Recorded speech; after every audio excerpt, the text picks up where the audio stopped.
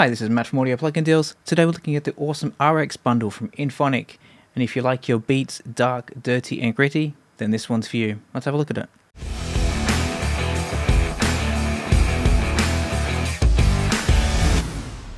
First up, let's check the Inphonik website to see what we get inside the RX bundle. It consists of two products, the RX 1200, which is a tribute to the EMU SP 1200, an absolutely legendary sampler used in lots of hip hop and jungle, drum and bass, you name it. And in the same vein is an RX 950 AD to DA converter. Now this isn't a sampler itself, but it does mimic the character of the, again, legendary Akai S950. Let's take a look at it and see how it sounds. And I will say, I've had a quick play and it sounds unbelievably good. So let's head on over to Ableton. Let's start with the RX 1200 first. It does come with quite a selection of factory presets, as you can see here. But first up, I'll give a bit of an explanation of the instrument itself, so I'll close out of there. In the middle section here, we have controls for tune, decay, and mix. Mix is essentially the volume, decay is a delay tail, so a release essentially, and then tune, whether you pitch it up or down. Because the original EMU sampler was incredibly limited on internal memory, what used to happen was the sample was recorded very highly pitched up to obviously reduce the amount of time recorded, and then when played back, it was pitched down. And with that combination and the 12-bit workings of the sampler itself, it resulted in an amazingly gritty sound. We'll get to that in a minute. I'll just continue on going over the interface and how it essentially works. Below that we have 4 banks of 8 sample slots. So here in bank A, we have sample 1, like so, which is a kick at the moment. Then we have a snare in 2. And if we flick over to B, then we have the same again. So 1, 2, all different sounds, C, and D. So obviously that means you can load up 32 samples at a time. And then if we move over to the presets, you can see this very colorful layout on the bottom right here, and that corresponds to what I just mentioned. So we have the 4 banks, 1, 2, 3, 4, and then each of the pads along here. So if I click this one, this is bank 1, sample 1. Bank 1, sample 2, for example. And I can also play these on the keyboard like so. In terms of the layout of the keyboard, it's not a linear mapping, which actually I think is really quite handy. And by that I mean, if you go to the settings here, you can see the default is C1 through to G. And then we skip a few keys and then we start at C2 for bank 2, which makes it really quite easy to play along on the keyboard. So obviously C is sound 1 for each of the 4 banks, and so on and so forth. If you don't like that, you can change it to a linear approach. I prefer keeping it on octave. So let's leave it there. Also, when I go through the sounds, read some of these comments down here. They're really quite fun. No names are ever mentioned. So, for example, if I go to Bristol, so that's obviously the Portishead Massive Attack kind of thing. If we go to Brighton, I think we all associate that with Fatboy Slim. And let's see if that comment rings true. Dance music, rock and hip hop. I think that would be Fatboy Slim, indeed. Iceland, a young Icelandic woman. I think this must be Björk, obviously. So it's really quite cool. Some are more obvious than others. Some I do know, some I don't know. So I think the way to do this, to listen to the sounds, you can obviously audition them from here, like I'm doing now, pressing on the keyboard.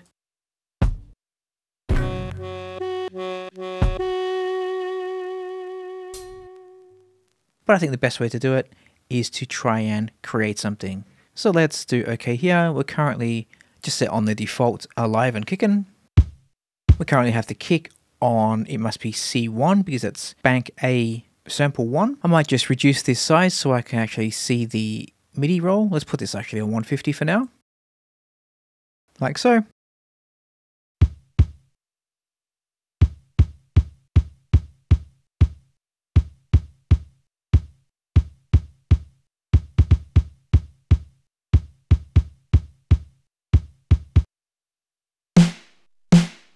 Now add a snare.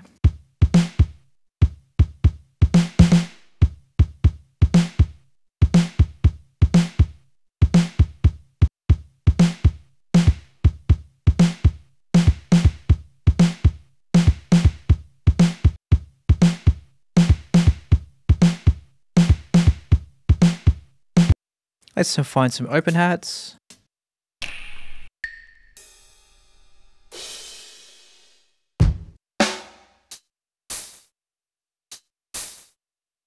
There we go, that's some hats. So that is on bank 2, sound 4.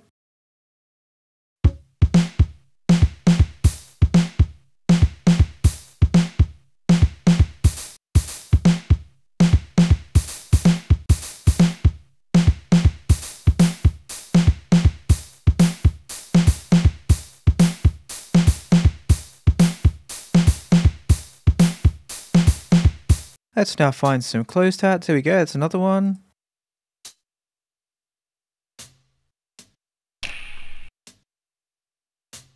Smooth closed tat, that sounds good.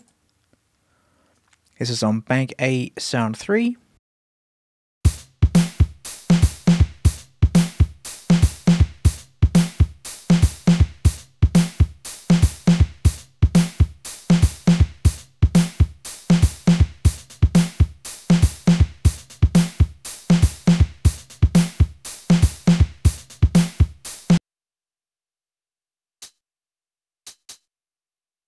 Let's try this one. So we know that this is an octave up because it is the bank up.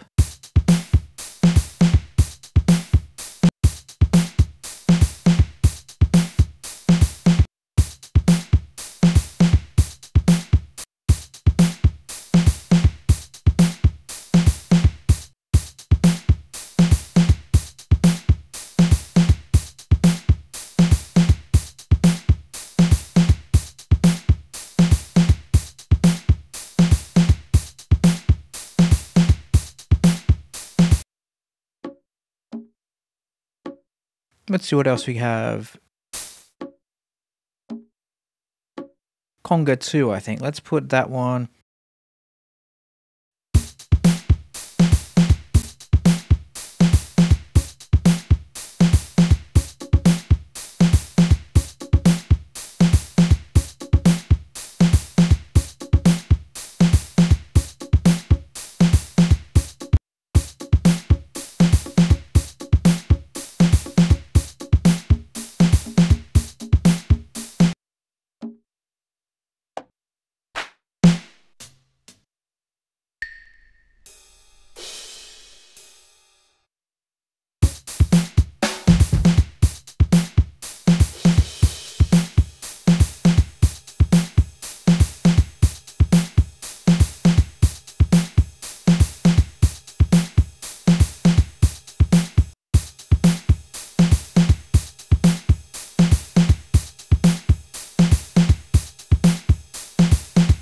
That's sounding quite good. Now let's play with the tune on the bass drum. I want to pitch that down.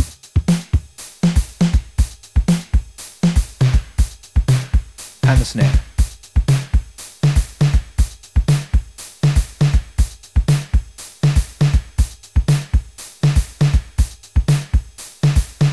And then give both a bit of decay. Currently it's right at the top, which means it's disabled. But if we turn it just down a little fraction at 16, then we have some decay.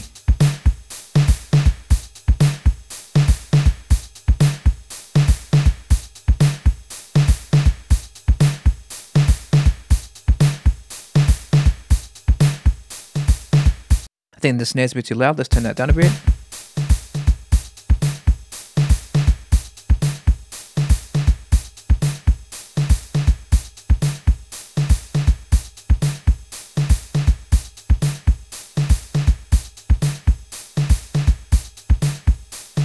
So now we have the basic pattern. Let's go and explore some presets.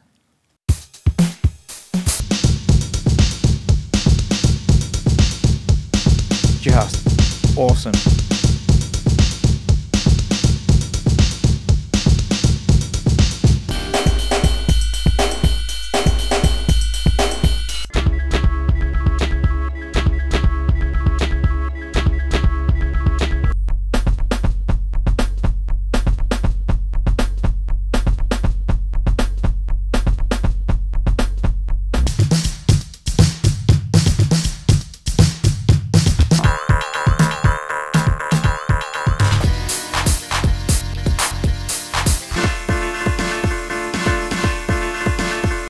Obviously some work better than others given the pattern that I've created.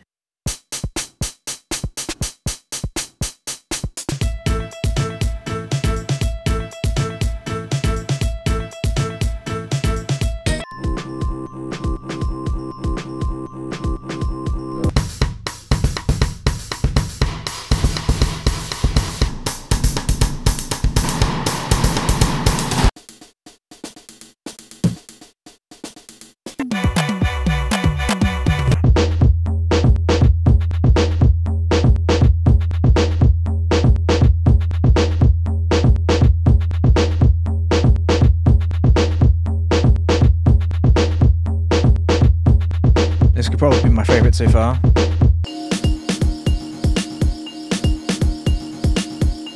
But immediately surpassed by that one.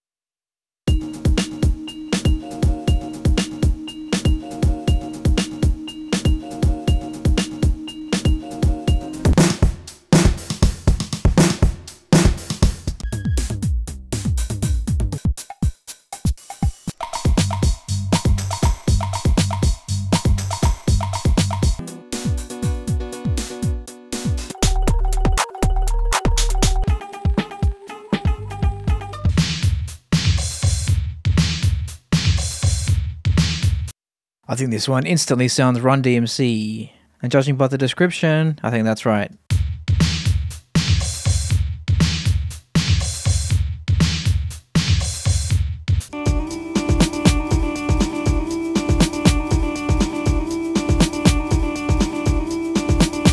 Every one of them sounds awesome.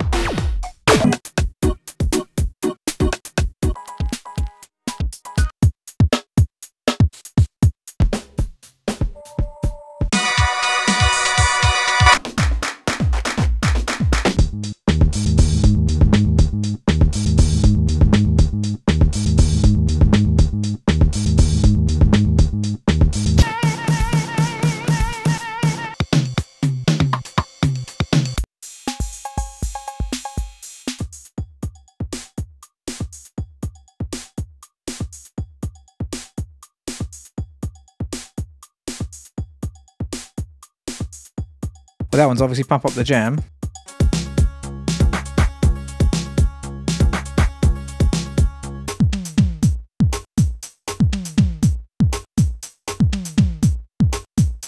As I said, they all just sound unbelievably good. Let's go back to, I quite liked the Run DMC one, which was King of Rap.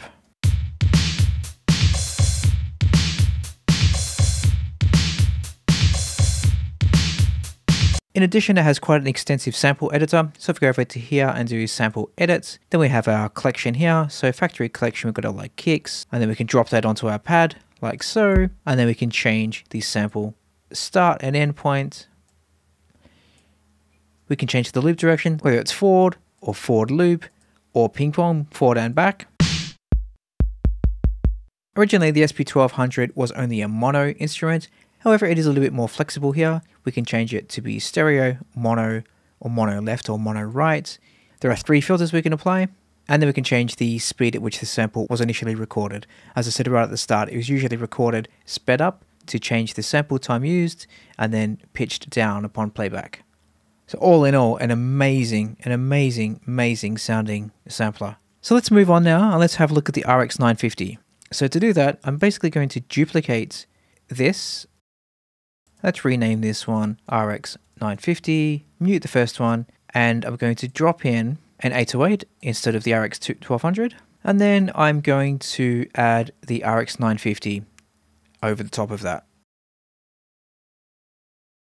So let me just translate this into something that makes sense from the 808. Let's see how this sounds. So that's fine for the purposes of this demonstration. Now let's have a play with RX 950.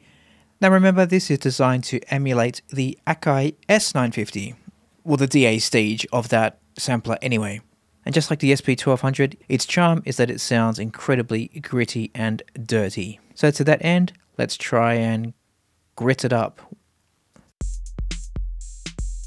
Let's turn the input gain up to add a bit of saturation.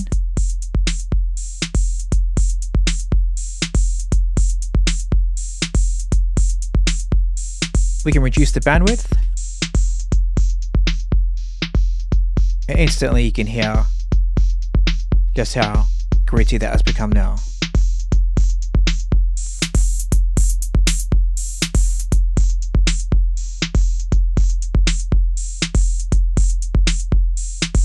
We can roll off the tops.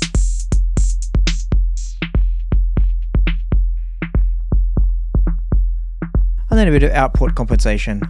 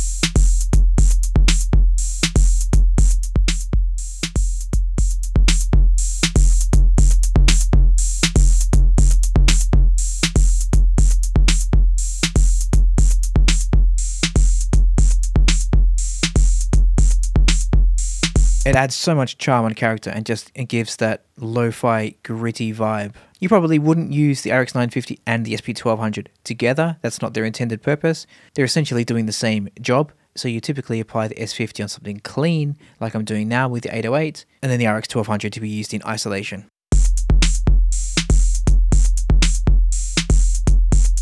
And if you make any kind of hip-hop or trip-hop or that kind of music or anything along those lines, I think these are essential to have in your collection. It's an instant way to get that vibe on your tracks. So thanks for watching, and I'll be back shortly with something else. See you then. Bye.